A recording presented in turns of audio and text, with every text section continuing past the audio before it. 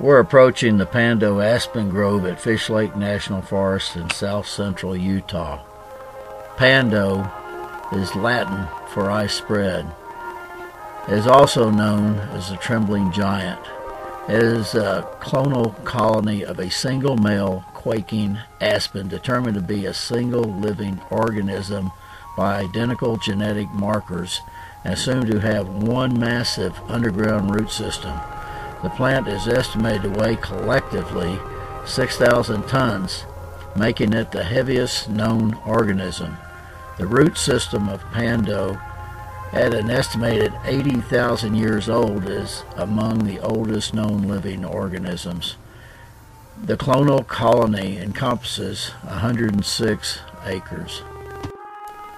During intense fires, the organism survived underground, with its root system sending up new stems in the aftermath of each wildfire.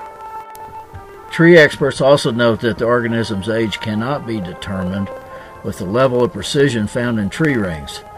Some claim Pando's age is closer to 1 million years.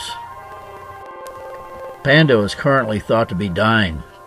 Though the exact reasons are not known, it is thought to be some combination of drought, insects, and disease.